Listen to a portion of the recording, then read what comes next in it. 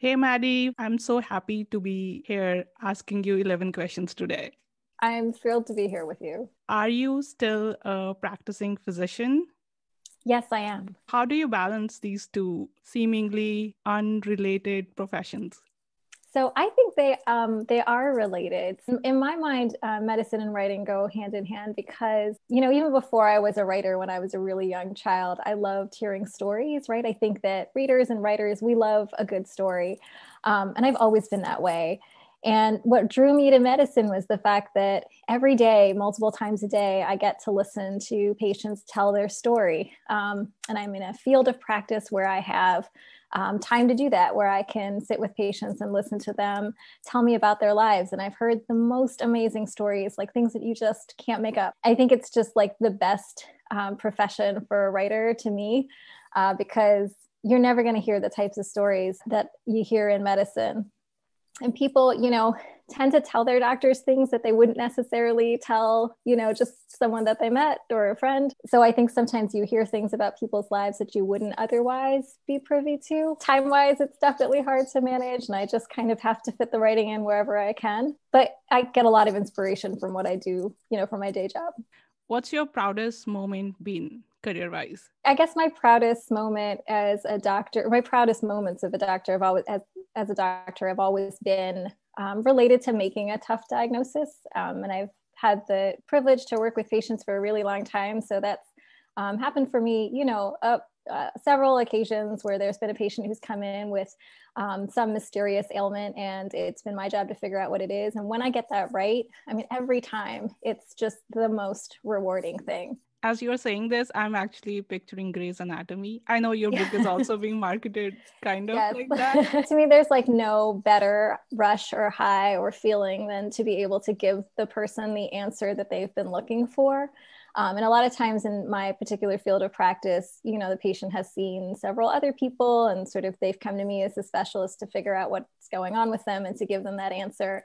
And when I'm able to do that, and I'm not able to do it every time, it's tough. But the times that I am able to, it just is the best feeling ever. Other than writing and your medical field, are there any other hidden talents that we don't know about? I can tune out my kids having a temper tantrum for a good 5 to 7 minutes. Yeah, I feel like and that's a skill. It's more than a talent. I think it's a skill I've built up over time. But yeah, that's pretty much it. I can't think of anything else that I'm particularly good at. I would say it's a talent. Not everybody can do it. Yeah, I've had to hone it over many years of parenting.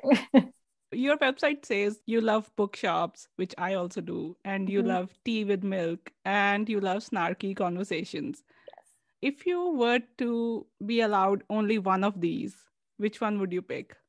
I'm gonna have to go with tea with milk, which I have right here, because it sustains me all day. I don't think I could get through a day without the tea with milk. What's your biggest learning been from this year?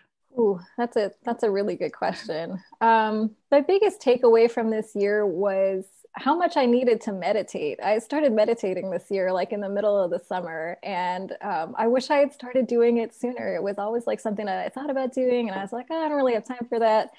But it has been tremendously helpful for me. So it's been such a stressful year for everybody, but for me personally, doctoring during a pandemic and then parenting two kids through a pandemic. My kids have been at home this entire school year. So starting in September, they went out of school and all virtual in March, and then, have never gone back to school. They've been virtual since then.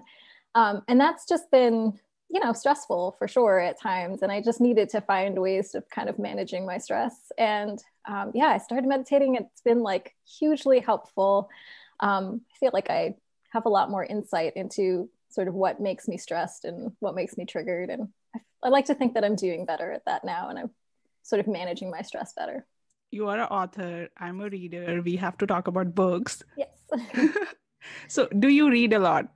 I do read a lot, but what's funny? And I'm probably going to get flack for saying this. I wasn't always a big reader. I think I was a reader when I was really young, probably until third grade. And then I kind of just fell out of it, like around like fourth or fifth grade. I don't really remember reading a whole lot. And then like all through like teenagerhood and like my 20s, I didn't really read a lot of books because mostly because I was studying and I was sort of like medical school took up a lot of that, you know, like just training and school.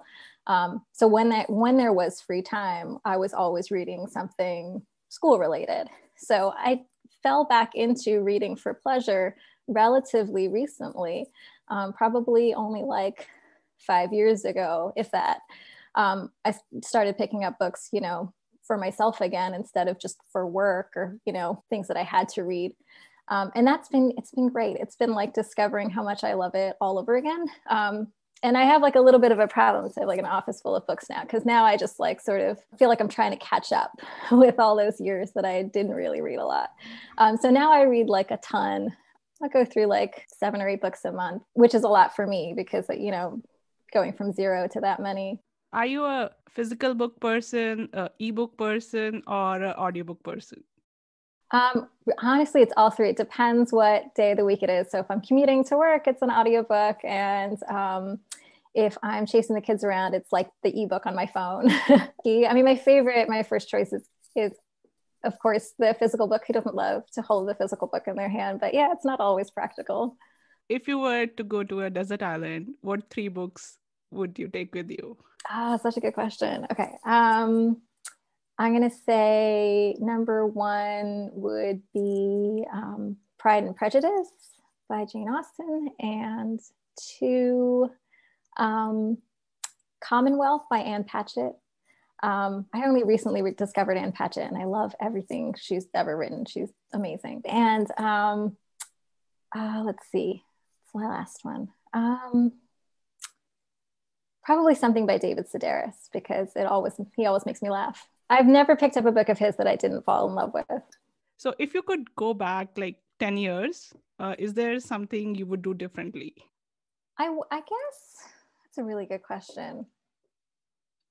Maybe 2 things. I mean, one, this is like more like a more personal thing, but one, I would have probably had my kids earlier. I wouldn't have waited so long to have kids.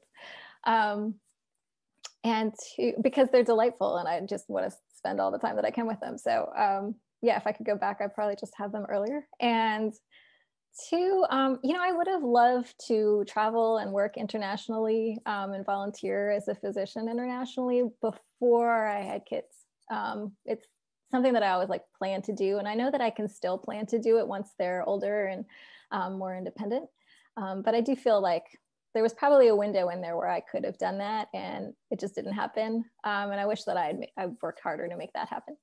So now coming to my last question, why did you write this book? That's a great question. I ask myself that all the time. Why did I write this book? So when many years ago, did my own internship year, which for people who don't know, the internship year is the year after medical school. So you have your degree, but you have very little to no real life experience. And the residency, the 4 years after medical school, is when you learn to be a doctor and you train. And the first year of that is called the internship. And it's really difficult. It's a lot of responsibility that you never had before, really putting, you know, the book learning that you've acquired over the past 4 years, you know, putting that into action. And a lot of growth happens that year professionally and personally. What I found out was that it was a really difficult transition for me and for everybody else I was working with. And it just, you know, has a reputation for being tough for a reason. It's not an easy transition to make. So, you know, I got to the end of that year and all of these really sort of interesting, sometimes traumatic things had happened. And I actually wrote them down in a notebook. I sort of like kept notes because I thought I just didn't want to forget what that was like and the things that I and like the people that I worked with went through. And I thought, you know, in the back of my mind, I thought, you know, someday I'll write this down and I'll do something with all of these, you know, cases that I saw. And, you know, years went by and I came up with the idea for this character. And I thought, you know, this is like an interesting way to tell the story of what happened that year, all of these interesting medical cases in this larger story about this young woman coming of age. So yeah, I just started kind of writing it when it's probably like another 8 years after I'd done my internship. I was done with my residency and I was in practice. I had a baby on the way. And I was like, let me just start messing around with this and seeing what happens. And 8 years later, I finally finished the first draft of this book. I just kind of like chipped away at it over time. And I was doing it for me just to see what I could come up with. And and then one thing kind of led to another, and here we are. Thank you so much, Maddie, for playing this 11 questions game with me. It was Thank fun to you. have Oh, you thank here, you. and you were a great sport. Oh, I Um, appreciate it. Thank you so much.